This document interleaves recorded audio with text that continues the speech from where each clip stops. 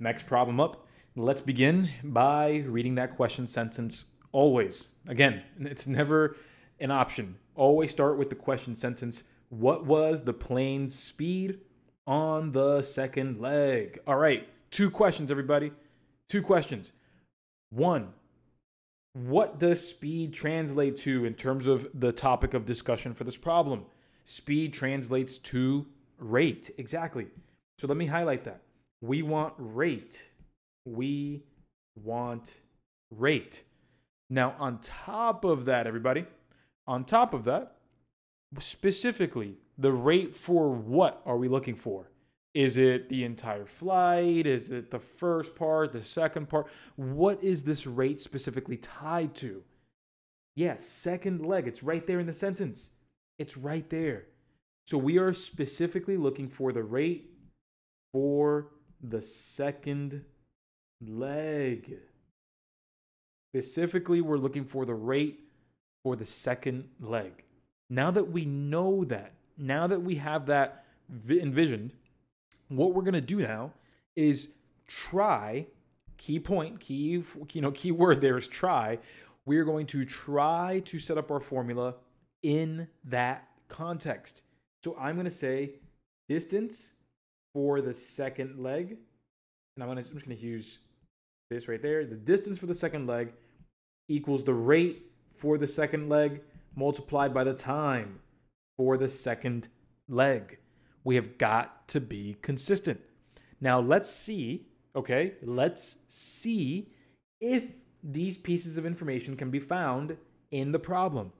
If not, if let's say, given that we're looking for rate, I'm just going to mark that right now.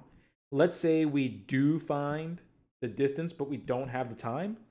Well, guess what? We are going to have to find a way to find the time. Because once we have the time, then we can calculate for the rate. So I hope you see it that way. We have the distance and the time that we have to find. Then we plug them in and solve. Let's see what we have. A plane flies 150 miles at 300 miles an hour. Then 250 miles more. Okay, that's all they say about the second leg. 250 miles more. So that's my distance. I'm going to plug that in here.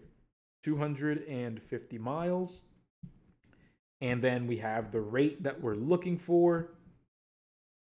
Everybody, do you see that we are not given the time for the second leg? Instead, we are given the time for the whole flight.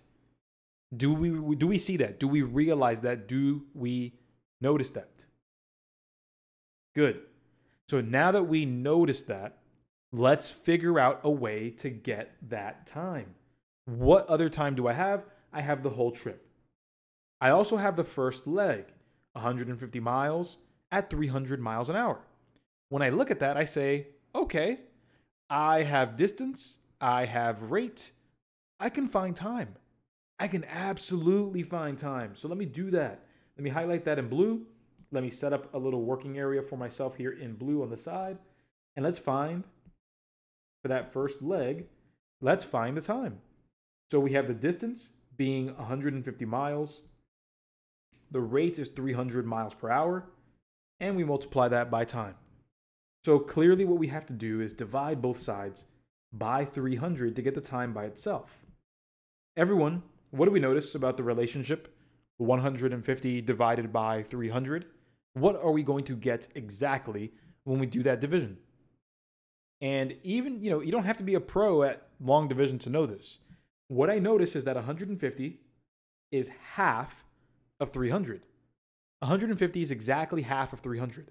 Knowing that relationship, I can write the time as half. Half of 1, 0.5. And there we are. So the time is half of an hour for the first leg. And we know that the total time is 1.5 hours. So my party people, you tell me. You tell me here. What is the missing time that we're going to be adding in? Half an hour plus what gives us an hour and a half? Exactly 1 hour. Exactly. So we're gonna plug that in right here. 1 hour for that second leg. And now we're good. because anything times 1 is just going to be itself. It's just going to be itself. So by de facto, the rate is going to be 250 miles per hour. And that's going to drive in the correct answer as B. All right, so let's take a look at this unique example here. Let's just take a look step by step. The first part that we look at is the question sentence, as always, and it reads, what was the original size? Okay, sounds good. We want the original size. Sweet. So everybody, can we confirm that in the chat box? It says, what was the original size? So we want to say, original size equals blank. Can we confirm that? That's what we want. The units here are megabytes, so MB. Can we confirm that before we get started here, that what we are looking for is the original size? Sweet. Notice how I'm being specific there, right? I repeated myself 5, 6, 7 times on the same exact detail, but it's important to understand your grounding. So we have that.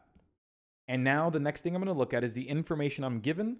And if you take the moment on this next step to identify your information properly, you're going to see why the wrong answer is C. I'll show you right now. Here we go. It says, after a 30% reduction, okay, let me write that down.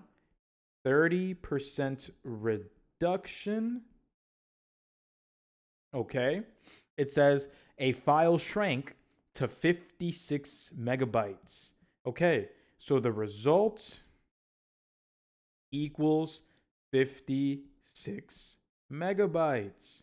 Okay, so this is going to be, everybody, you tell me that 56 megabytes is the final size. Is that right, everybody? It's not the amount that we reduced by. That's the final size, right? Yeah, it is. It says again, after the reduction, it shrank to 56 megabytes.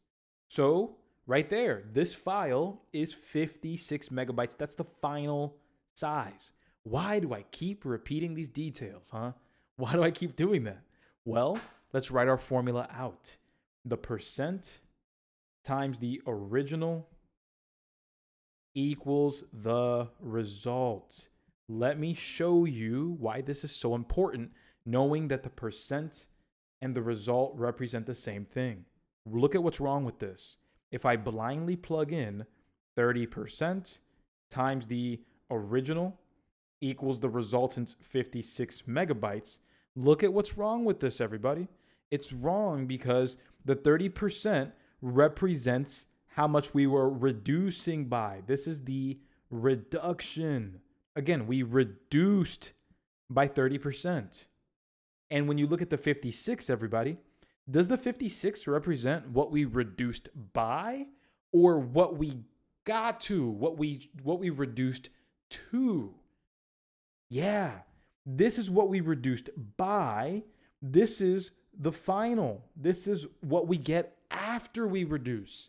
So everybody, let me ask you this. In this problem, in this setup, is the percent and is the result, are they representative of the same thing? Are they representing the same thing as we currently see it on the screen? Yeah, the answer there is going to be a no. The answer is going to be no, because the percent represents reduction. The result represents the final. This doesn't make sense.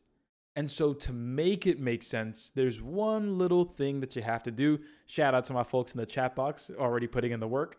Right on. One thing that we can do, super easy here, is again, just make sure that these line up. Because I'm already given the final amount, I'm not going to do anything with that. I'm going to leave that as the final amount. I'm going to want to get the final percent. I'm going to want to get the final percent here. Let me show you how to do that. If the original size is 100%, if that's the original, well, guess what? Everybody, what does reduction mean? What does reduction mean? To reduce, what does that mean? Yeah, to subtract. So let's subtract 30% because, again, that's the reduction. And when I do that subtraction, when I commit to it, I get a result of 70%.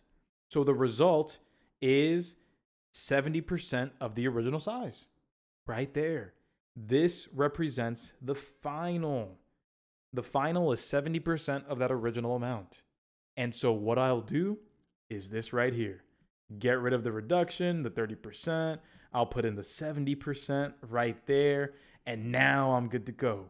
Because I'm going to write this as a decimal, 0.7. You can write 0.70 if you want to, but I don't like giving myself too much work. I'll just go ahead and put 0.7 times x. So I'll just say times the original just to keep it easier. And now all I got to do is divide both sides by 0.7 and look at what I got. Booyah right there. There we are. Don't think that the answer is going to be 8. Be very careful. We're going to cancel out right there on the left side. And our original value right here, we can just go ahead and use our little decimal rule right away by moving it to the right once and then right to the right once over here too. So what we now have is 560 divided by 7. 560 divided by 7, that's going to be 8 with a 0 at the end, which is going to be 80. So the original file size is 80 megabytes. That is the original file size right there, B, 80 megabytes. If you would have kept the 30%, you may have gotten the 168 megabytes. That's what you would have gotten. But we have to remember that the formula matters so much. You have to consider consistency and representing everything the right way. If we do that, then we'll be in a great position every time we step to the plate.